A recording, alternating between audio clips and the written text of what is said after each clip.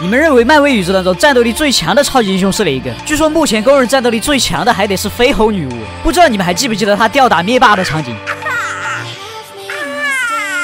简直不要太残暴了！但如果要在全战模型当中把它给还原出来，简直不要太简单了，兄弟们！首先，这绯红女巫啊，她有着一头凌乱的长发，可能是由于受到了混沌之力的影响，她的头发总是飘起来的。那么这头发型就很合适啊，就是有点非主流。还有她的眼神啊，不要太呆，好吧，来个凶狠一点的。还有她身上总是穿着一身红色的长袍。但是我记得他的腰上没有腰带啊，没有关系，咱们通过调色的方法直接给它去掉。总之他浑身上下都是红色的，除了裤子和鞋子是黑色的，但这裤子咱们可以给它调一点反光的感觉，这样看上去更有质感。而这么简单就把它捏出来了。但众所周知啊，重点是绯红女巫的技能特别厉害。来，我们先给它加上一个凯尔特女王之手，她能通过混沌之力凭空把人给举起来，这对她来说都是基本操作。哎，谁在那丢石头？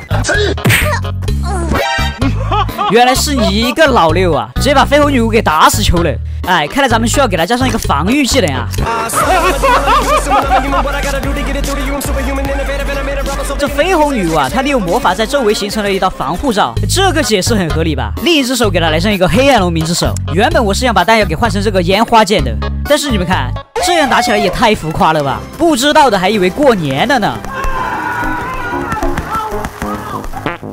所以咱们给他换一个更浮夸的技能，你看这个技能就很厉害，主要是这技能的颜色是红色的，就很符合他的气质。接下来来个凯尔特女巫之后，他不是会飞吗？咱们直接把它变成一个空中单位怎么样？还有你们看这个，我自制的技能可以直接在地上形成一道红色的爆炸。就这绯红女巫，我愿称之为暴走形态的绯红女巫，到底有多暴躁？你们看看就知道了。好的，战斗开始。我去，暴不暴躁？非常的暴躁啊！这边直接被打懵了，这都。接下来第二波技能更是顶不住，直接来上了一套地毯式轰炸。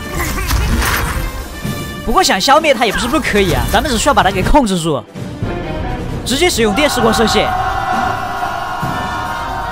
好了，现在绯红女巫直接变成了光，她被当场打得愣在原地，然后被电视人的连续追战打到天上去，根本无法自拔。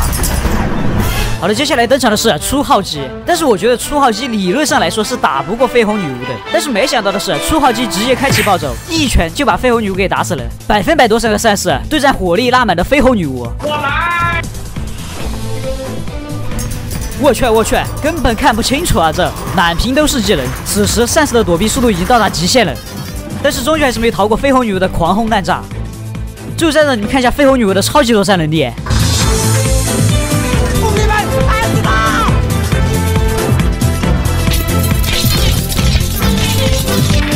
这也太解压了吧，兄弟们！